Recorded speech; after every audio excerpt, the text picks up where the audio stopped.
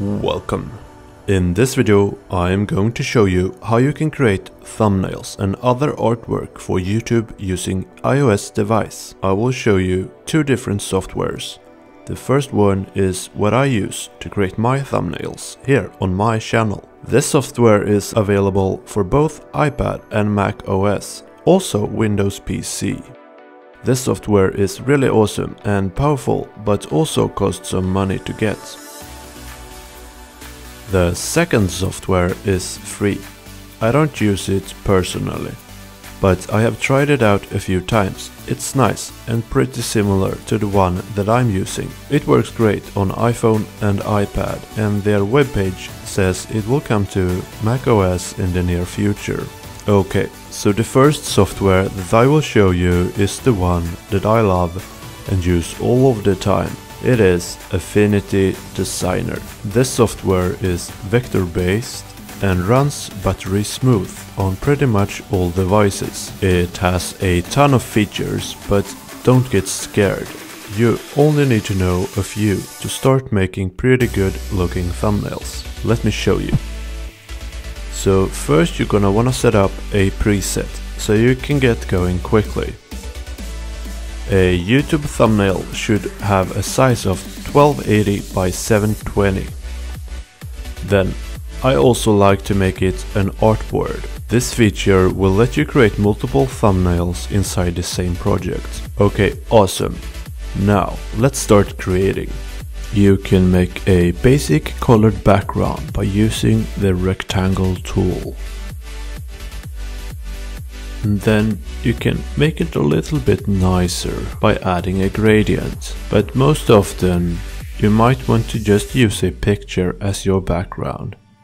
It can easily be done by just copying a photo from your photos roll.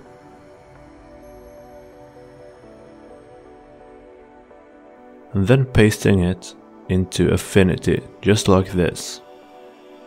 Nice. Now let's position it and add a text. You can pretty much make your text look however you want. And there's a big selection of fonts to choose from. And Affinity also has support for importing any fonts you might want to download from the internet. Now let's finish this one up. There we go. This one will do as a first example. Now, let's use one of my favorite features in Affinity Designer. It is assets. Assets is a nice way to reuse stuff you made earlier. You can create your own assets and then use them in your projects in order to quickly create stuff. Like this. You can simply drag and drop stuff from your asset list. Awesome. Now let's make a third one. This one is a Minecraft thumbnail.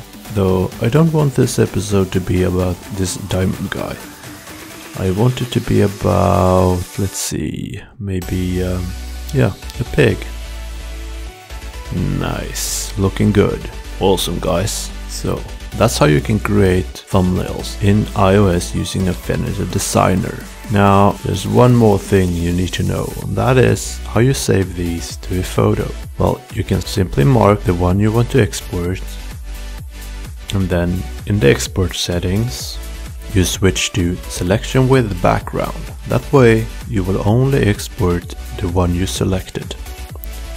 You can then save it to your Files app and name it whatever you want. There you go. It's now saved. You can upload it to YouTube. The second software that I will show you is a pretty nice alternative.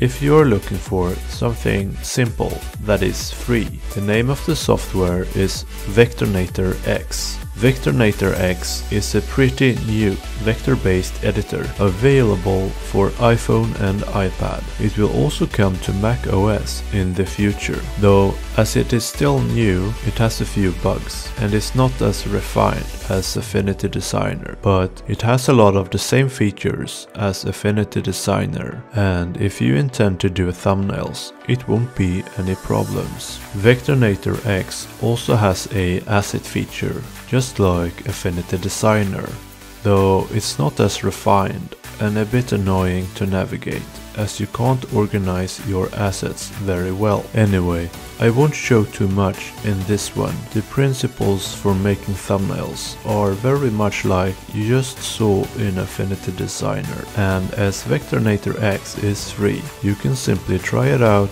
on your own. That's it for this video, guys. Hope you found this video interesting, and if there is anything you want to know, or if you know any other nice software, feel free to write something in the comments. Until then, have a nice day. Bye bye.